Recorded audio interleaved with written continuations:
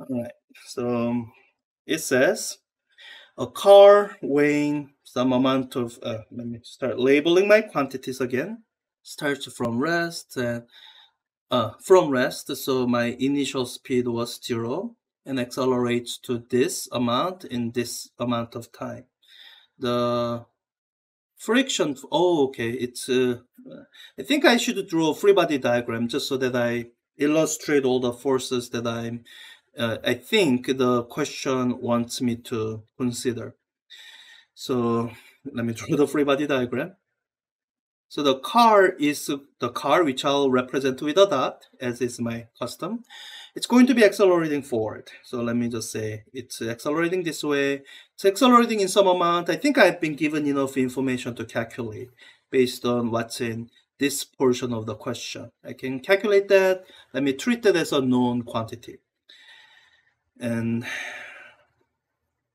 what it just and the another piece of information that the question is giving is there's a friction force on the car. So let me represent it as the question is being a little bit sloppy with what it's calling friction force. I'm just gonna interpret that to mean any kind of retarding force, any force that's holding the car back. Because as you have seen in some of the lectures, actually the force that's accelerating the car forward, that is the friction force. We just call it traction. When let me just ignore the portion because when it's talking about apply the force, I think the question wants me to consider this picture. I have a car. There's some kind of a backward force. I'm just gonna call that friction force. And there's another force that I'm gonna choose to label that as an applied force.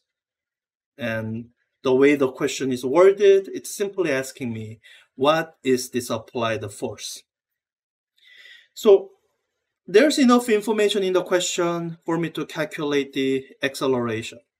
And once I have acceleration, that gets me enough information to calculate the net force.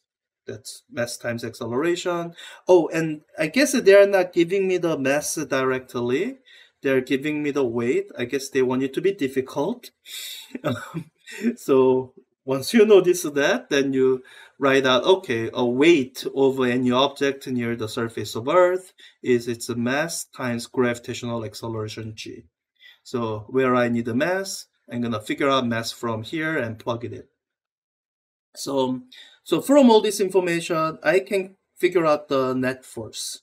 And once I figure out the net force from acceleration, then I should tie it back to the applied force and the friction this way. The net force is the applied force, however it's applied, I guess non-frictionally somehow, minus the friction force. This is quantity that I'm gonna figure out somehow. I have this. They want the applied force, so I solve for the applied force. The applied force is the net force plus the friction force. So those are the steps I'll go through. So let me just do the calculation step. Step number 1, that's gonna get me the acceleration. Step 1b, that's going to get me the mass. Step 2, that's going to get me the net force. And this will be step number 3, that's going to get me the applied force. So for step number 1, I think I'm going to cheat and use Wolfram Alpha just so that I don't have to do unit conversion. Again, I know how to do it by hand. In fact, I think there's a video of me doing it by hand. So I'm gonna leave it there. The acceleration, it's 83 kilometers per hour divided by 4.5 seconds in meters per second squared. So I just don't want to I don't want to spend the time doing unit conversion when I can do something else. So 5.12, so that's going to be my acceleration value that I'll use from here on. Acceleration is 5.12 meter per second squared. And I think I can do the rest of the calculation on my scientific calculator. I can also do it in Wolfram Alpha, but let me do it in scientific calculator. So I need a mass, so it's gonna be the weight, 12,500 Newton divided by G, 9.8 meter per second squared. and the unit will work out to be kilogram. So let me store this into memory. So 1,275.5 meter, the kilograms of mass. So the net force is going to be this quantity. Oh, I didn't need to store it. It's going to be this quantity times the acceleration, 5.12. That's the net force. That's step number 2. Step number 3, given the net force, add the friction force, 1440 plus 1440 Newton, and that should be applied first, 7971 Newton. And good.